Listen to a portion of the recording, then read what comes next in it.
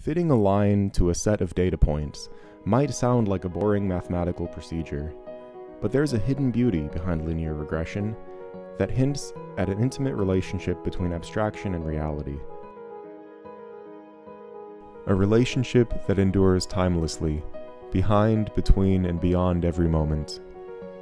Join me now on an adventure to uncover the beauty of linear regression. Dang, that was a good intro, huh? I'm excited about this video. Let's do it. Consider the following scenario. We have some data points in an XY plane, and they follow an approximately linear pattern. It's not perfect, but it's approximate. There's a trend there, and we want to know what it is. So, given all the possible lines that might exist in the plane, we want to know what is the line that best fits our dataset. And can we find a way to answer this question for a general set of data points? Can we discover a procedure where we put in some set of data points and it gives us the line of best fit? In order to answer this question, I want to show you a way of thinking about the set of all possible lines in the XY plane that you might not have seen before. Now, you probably remember from high school algebra that a line can be written as y equals ax plus b. Okay, usually they say mx plus b, but we'll use a instead of m because it goes better with b. So, in that equation, there are two coefficients, a and b. A sets the slope of the line, how much it changes. As you step in x, it gets multiplied by a, and so your step in y is related to that a factor. So a is all about the slope of the line. And b is the y-intercept. That's the height along the y-axis when x equals 0, where the line intersects the y-axis. Now think about this. Of all the possible lines in the xy plane, you can uniquely specify a single line by specifying those two parameters, a and b. So, now imagine a different space, an abstract space, a space of metaphor. We'll call it the AB space. It's a parameter space. And in this space lives the set of all possible lines you can have in the xy plane. But here, they don't take on their physical, linear, extended form. Rather, they exist as points on the plane. At first glance, this representation of the set of all possible lines in the xy plane as the space of points in our AB parameter space may seem hopelessly abstract. I mean, what are we possibly hoping to get out of this? This is only a way of labeling lines after all, right? It's just a construct that we've come up with. What do the points in the AB space have anything to do with their actual counterpart lines? Isn't this just a labeling scheme? Isn't this just a notational convention? Aren't we just playing word games here at the end of the day? You might think so, but, as we'll see in a moment, by doing physics on the abstract AB parameter space, we can get the result we're looking for in the real space. But before we can do physics in our abstract AB space, we first have to precisely specify what do we mean by a good line fit versus a bad line fit? How can we quantitatively compare? Well, there actually are a few different ways of doing it. In some applications, some ways may be better than others. But no matter what, we'll always want to look at what are called residuals. Now, residuals are shown as these red lines in the plot on the right. In fact, here, let's look at one plot for a second. Now here we're showing just one residual, one data point as an example. How do we calculate that residual? Well, first of all, definitions. The residual of a data point is how much higher or lower that data point is from the fit line. So for example, here we're looking at a data point that is higher than the line of best fit, and so its residual is a positive number. On the other hand, if the data point were below the line of best fit, it would have a negative residual. And to calculate the residual, we just calculate the length of that line.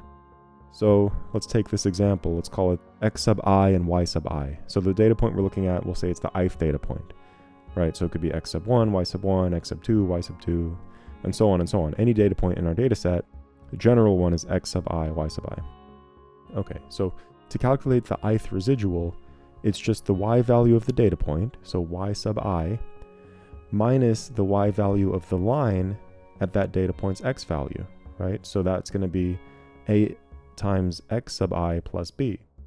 So to calculate the residual, it's y sub I minus ax sub I minus b.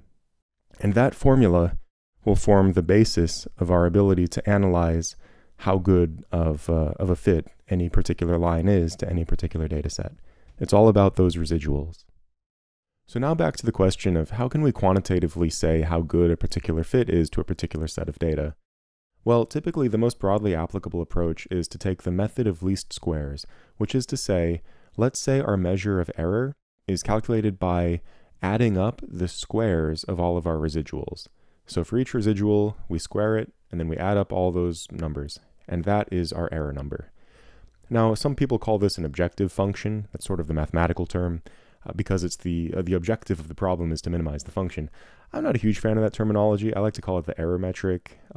It's a bit idiosyncratic, but to me it makes more sense. So I'm going to go ahead and call it the error metric for the rest of this video, just because it makes it easier to follow along with what's going on. Here's where things start to get interesting. Let's go back to our abstract A-B parameter space and color it in with the values of that error metric.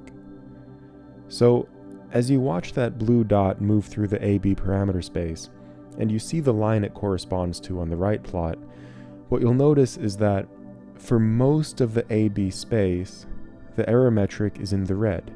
So that means high error. Red is high error, yellow and green is medium error, blue is low error. So naturally the line of best fit is going to be in that blue spot. And you can watch as that dot moves around the surface. You can look between the AB space and the XY space, and you can see that correspondence between the amount of the error in the AB parameter space and how well the fit line aligns to the data in real space.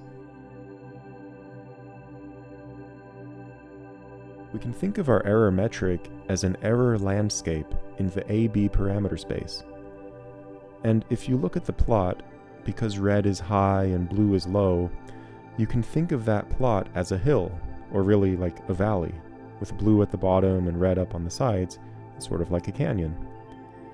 Now, with any scalar field, meaning a field that has a single scalar numerical value at each point, so like the error metric that we're looking at, you can take what's called the gradient of the field, and this is a vector field which is defined as follows.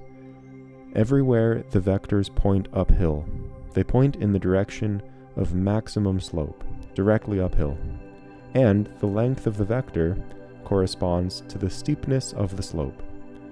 So for any given hill, think of it as a topographical map, as the side of a hill or a canyon. The gradient is just that set of vectors that everywhere points directly uphill, and the steeper it is, the longer the gradient vector is. By the way, I should have mentioned this earlier, but as you look at the dot moving around in the AB parameter space, notice that how high up it is on the B-axis directly corresponds to the height of the y-intercept of the line that it corresponds to. See? At every moment on the left plot, the height of the blue dot equals the height on the right plot of the leftmost side of the line, the y-intercept. Now, in the AB space on the A-axis, how far left it is how negative the slope is, and how far to the right it is how positive the slope is. And right in the middle, at a equals 0, you get a flat line. So as you're watching this, keep that in mind. As the dot moves higher up, so does the y-intercept. And as the dot moves from left to right, the slope is going to change from negative to positive. The gradient is cool, but what's even cooler is the negative gradient. So this is the same exact thing as the gradient, but all of the arrows are just switched in direction. So instead of pointing directly uphill, now they point directly downhill. And as before, the longer the vector is, the steeper the slope is. So it's just a minus sign on the gradient. The negative gradient shows up all over the place in physics. For example, gravitational force is mass times the negative gradient of gravitational potential. Likewise, electrostatic force is charge times the negative gradient of the electric potential, also known as voltage. And so, what if we say that the negative gradient of our error metric is a kind of error force? And what if, instead of just sweeping this blue dot around this path in the AB space, what if we give it some initial position and velocity and then just let it go and let it bounce around, in this AB box that we've defined here. But let's use that gradient field to act as a force field on the blue dot. And we'll also add a bit of friction so that eventually the blue dot will slow down. And as you might expect, that blue dot is going to roll to the bottom of the hill, and it's going to end up at the optimal point where our error metric is minimized. Let's watch that again because it was so satisfying. So this is known as the method of gradient descent, because the dot descends down the gradient field. And this method is very commonly used, it's very powerful. It has a few limitations though. In general, you want to avoid using gradient descent unless you absolutely have to, because it is computationally intensive. It involves discrete steps, so the dot will jump from one place to another, and those steps have to be smaller than the curvature of your error landscape, otherwise you can kind of tunnel through things, and that's not so good. Also, gradient descent is susceptible to getting stuck in local optimum. So for example, imagine a cup on the side of a hill. If you're just rolling down the hill, you might get stuck in the cup. Now there's ways around this. You can imagine starting off with multiple dots and letting them all go down the gradient, and yeah, some will get stuck in local optimum, but you know, hopefully at least one of them will get into the global optimum. Fortunately, our error landscape here is very simple. It just has one minimum value, and so gradient descent will work just fine. But also, because our error landscape is not super complicated, we can actually just use calculus to calculate the exact analytic solution where the gradient equals 0, which is where the dot ends up, and then we can completely sidestep all of this stuff about gradient descent. We can just code into a program, like here's the solution, here's where that gradient is 0, without having to actually iteratively walk through the space and land there. So I show you this gradient descent example to show you that doing physics in this abstract AB parameter space leads to us getting the correct answer for the line of best fit in real space, which is very trippy. It should keep you up at night because it's kind of like, how is it that there's this mutual interpenetration of abstraction and reality?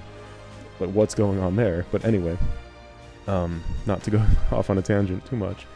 What we're going to look at next is how to actually precisely numerically, not numerically, but analytically calculate those that minimum value using calculus.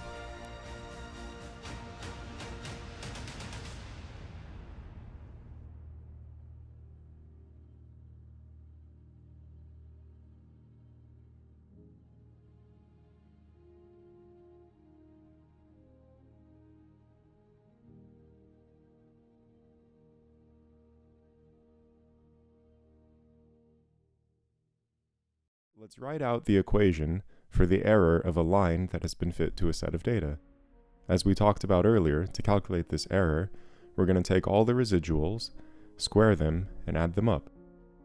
So as you can see in the equation, our residuals are delta y, each one gets squared, and then we sum. The I index goes from 1 all the way up to n, where n is the number of data points. So we just add up the residual squared. Okay, now we can write out our residuals, and here in this equation what I'm actually showing is the negative of the residual, but it gets squared, so it's fine. I like to write it in this way. You'll see later it leads to a prettier equation. So just notice this is like the minus sign.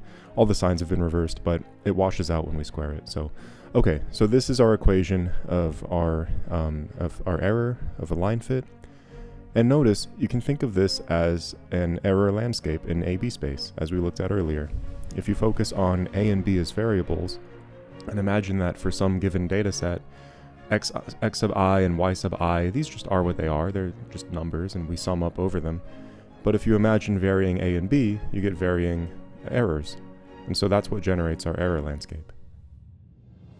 Now let's return to this idea of borrowing from nature, where force is often proportional to the negative gradient of potential.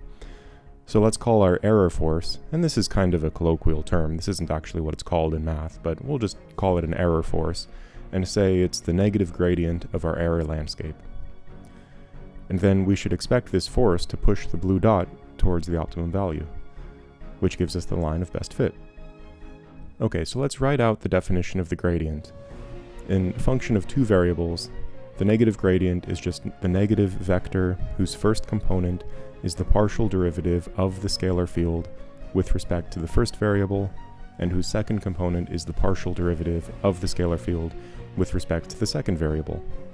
So this definition encodes that nature of always pointing uphill, or from the minus sign, pointing downhill, and the length of the vector being proportional to the steepness of the slope at that point, because the partial derivative is the slope of the scalar field along each of those two directions. So this is sort of intuitively what you would expect for the definition of a gradient. What follows is a series of symbolic manipulations that might not at first glance seem super intuitive. That's just the nature of doing equations in math. But if you follow along and look at it in general, try to see the general process, and then maybe go back and watch it a few times, you'll get the gist of it. Of course, now if you're an expert in vector calculus, this is no problem for you, but I assume maybe not everyone watching is, and that is absolutely okay. So, first, to calculate the gradient, we need to calculate those partial derivatives. Now, you might remember from calculus how to do a derivative. You can do a partial derivative just by treating anything that isn't the variable you're differentiating with respect to as constant. But before we get there, one thing I'd like to point out about derivatives, whether they're derivatives or partial derivatives, is that this is a linear operator, meaning if we look at the equation, let's look at the first equation, partial e, partial a. We have this partial a operator acting on what you'll notice as our error. Our error is in the brackets, it's the sum of the residual squared. And the first thing we can do right away is make the note that because the derivative is a linear operator, the derivative of a sum is actually the same thing as the sum of the derivatives. So that's a neat little trick that we can do, because I know sometimes if you see a sum inside a derivative, it's a little bit daunting. It's like, oh geez, what is this exotic function that we're differentiating? So going ahead and putting the derivative operator inside the sum means that we just have to evaluate the derivative of each term in the sum. Okay, so let's do that. So first, if you look at the partial derivative of e with respect to a, you'll notice that inside the differential brackets there on the right side of that top equation, we have the function axi plus b minus yi quantity squared. If we're differentiating with respect to a, then everything except a can be treated as a constant. And so if you work out the derivative, what you find is that partial e partial a is just the sum over twice axi plus b minus yi quantity times x sub I. And you get that by the exponent 2 comes down and multiplies, and then a is multiplied by xi, so a factor of xi comes out. And so that's the first derivative. Now similarly, if we look at the second derivative with respect to b, we see that it's actually even simpler because b doesn't multiply by anything. So the derivative of the term that gets squared with respect to b, you don't get this kind of chain rule factor popping out. And if you just calculate that, what you end up with is 2 times this quantity axi plus b minus yi. So now let's package those into the definition of the gradient, which is that vector where it's negative partial e partial a, comma partial e partial b. Okay, when we put it in a vector, we see that the negative gradient is this vector quantity where the two terms are these sums that we just calculated for the partial derivatives.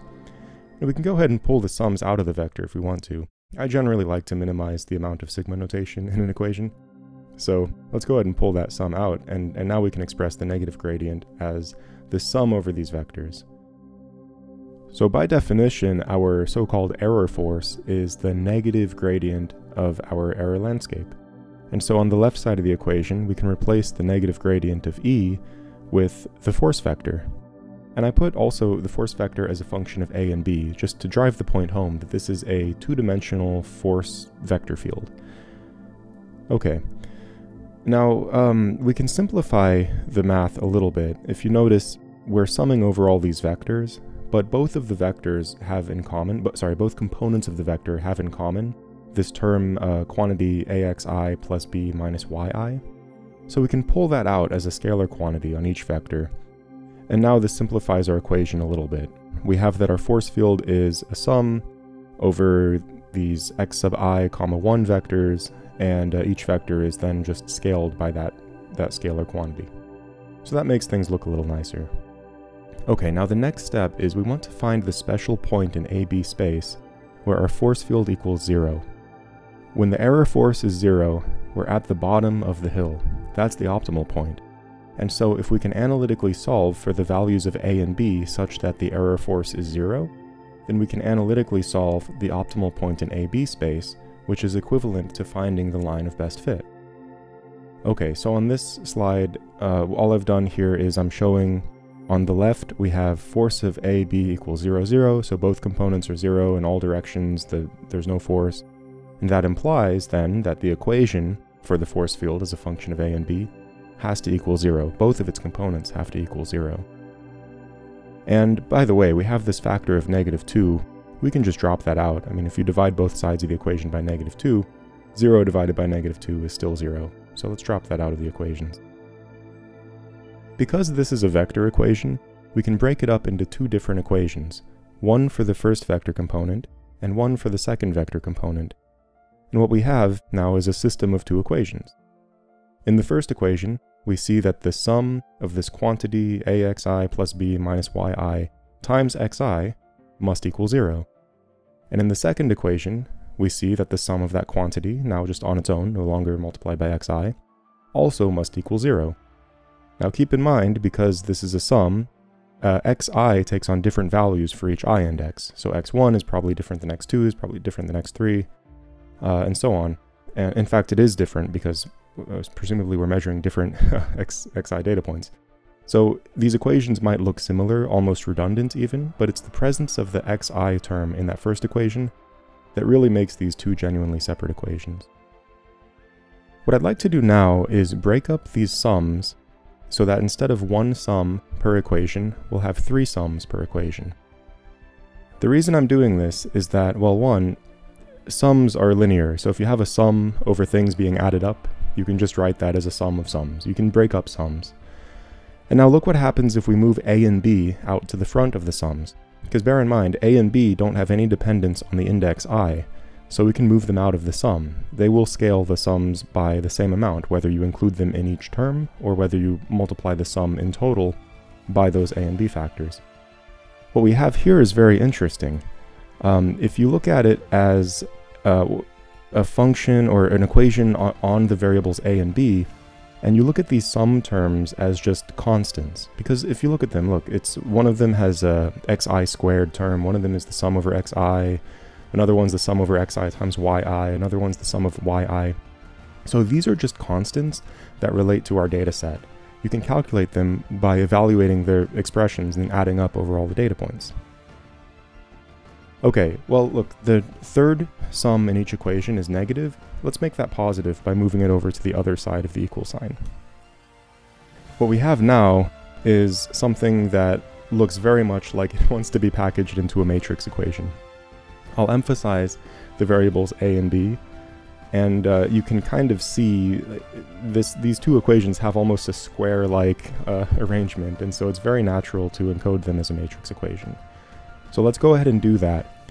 And if it's not super obvious right away how this matrix equation is equal to the equation that we were just looking at, if you go back a couple times and remember that to do the matrix multiplication, you take the row of the matrix and times the column of the vector, you can see that this is the same thing as the system of equations we were just looking at, but now it's packaged as a matrix equation, and so we can leverage the power of matrix algebra to solve for a and b.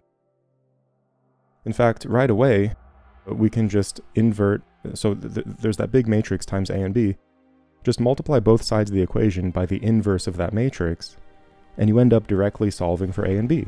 It's the inverse of that matrix times that column vector. By the way, like I was saying earlier, I like to reduce the amount of sigma notation in an equation if necessary, or if I can, and so we can also write those equations as the sum over these smaller matrices, and then you invert that sum of matrices, and then you multiply it by the sum of these column vectors. I think that's a pretty elegant way of putting the equation. And while we're simplifying, look at the column vector on the right side of the equation with the xi, yi terms. Let's go ahead and pull a yi out of that, because we can pull a scalar quantity out, and we can just write that as yi times this quantity of the vector xi and 1. Now one more final note on this particular equation. In the matrix xi squared, xi, xi1, that's actually the outer product of that xi1 vector that appears on the right side of the equation.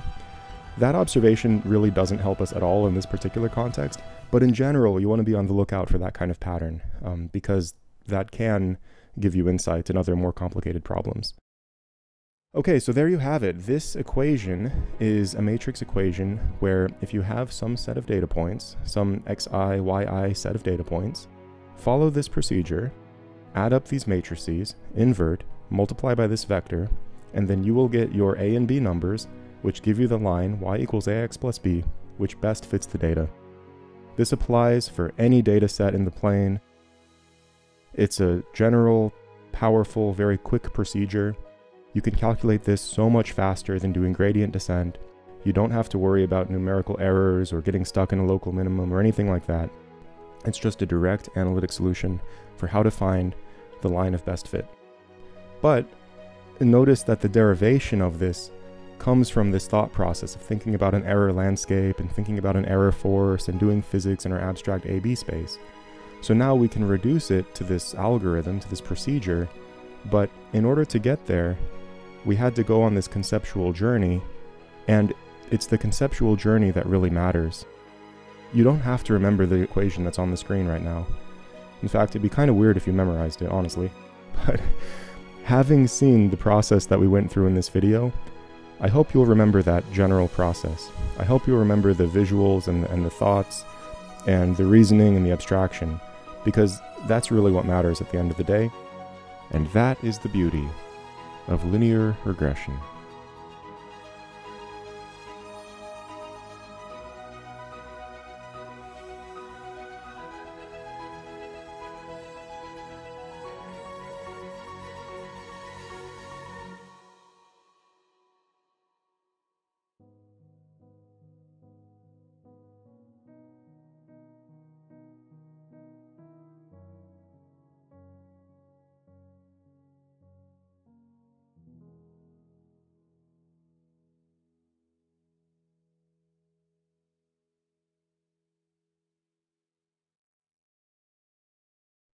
If you liked what you just watched and you want to learn more about linear regression, it's your lucky day. I wrote you a Python code, and I hope you'll check it out. If you're interested, just download Anaconda, and it'll download Spider, and then run the Spider IDE on your computer. Spider's awesome. I love it. It's what I use. And then just run this code. And here I'm showing the whole code. It's only like a dozen lines. Now, normally I like to be more verbose with my comments in the code. This was written kind of densely so I could fit it all on one screen. Just to show in the video. But anyway, what it'll do for you is it'll create an example data set, and then it'll do the very same linear regression algorithm that we derived in this video, and it'll calculate the line of best fit for that data, and then it'll plot it. And so you can play around with those numbers on the line that's like a underscore b underscore n and r. You can change the slope of the linear trend, you can change the y-intercept, change the number of data points and the amplitude of randomness you want sprinkled into the data, and just play around with it and you know, get a feel for it. Those lines, the ones starting with sx2, sx, sxy, and so on, those are the sums over the data set. The line starting with m comma v is where we construct our matrix and our column vector and evaluate the, we evaluate the matrix equation in the following line with a and b, where we calculate our a and b of best fit. And then the subsequent lines make a plot that show you the whole thing, the data points, the residuals, the line, it's all there. So anyway, please download this code, play around with it, copy and paste those regression lines. You'll use them over and over again. In general, if literally in Python, if you ever have a data set X and a data set Y, those 3 lines of code, it's like super fast linear regression. It's funny, I did a test, I was curious. How long would it take to run those lines of code? Just the ones starting with sx2 through a comma b, in other words, just the linear regression algorithm. So I gave it 1 million data points, and it took 235 milliseconds. Isn't that crazy? I read that a blink of an eye is about 1/3 of a second. So if you give this thing 1 million data points, and you ask it, what is the line of best fit through those data points? It'll calculate that for you in the blink of an eye with 100 milliseconds to spare. That is the power of using calculus to derive these ultra efficient ways of getting directly to the optimum. And by the way, just on this topic, I know this video is going long, but hey, if you've stuck around this far, you hear me out for another minute. I want to generalize the concepts we've discussed in this video and point out the fact that in really any optimization problem, you'll follow the same procedure. Think about it. What was the first thing we did? Well, we're looking for one particular line in the set of all possible lines. And so the first thing we need to do is represent the set of all possible lines in a visual way. Now, then the question is which one's the best? So the second thing we need is a way of coloring in that visual space of all possible lines with a way that tells us which one's the best so we can see it. Then we need a procedure for getting to that. And there's a few different ways. Gradient descent typically always works, but it's costly. But if we use calculus, we can get to that optimum analytically, and then we can create these super fast algorithms that just get right there. Now, in reality, it's not always so simple. Sometimes you're dealing with more random or more chaotic data, and you don't always have a clean analytic solution. So in future videos, we'll talk about more generalized forms of regression. Maybe we'll get into gradient descent a little bit more, and we can explore those various things and get to more real-world, more complicated problems. But I think at the end of the day, if you want a distillation of how to do an optimization problem, there's probably no better example than linear regression. It's just the essence of optimization, and you can take this idea and you can go in so many different directions with it, explore so many different avenues and possibilities. So anyway, I am rambling on at this point, but look, if you liked this video, if you're feeling violently complimentary, feel free to slap a like, subscribe if you're into this, and I'll see you in the next one.